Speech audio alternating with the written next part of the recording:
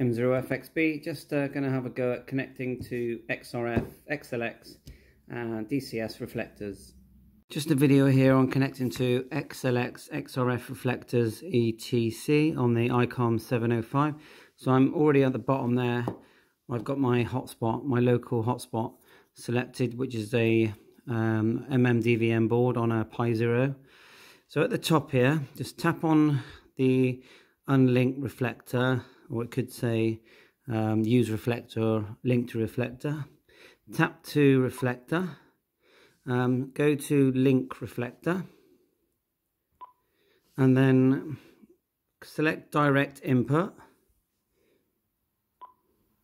and then see on the blue section on the left, you can actually change that. You've got XRF, DCS, XLX. The most common one we use will be reflector, and then we choose things like 1 Charlie. So go to say XRF, and we've got a 503 selected here, but there are hundreds. B and then L for link. There is the letter C as well, I think. So just set on that. Now just key the mic briefly and listen to what the radio says.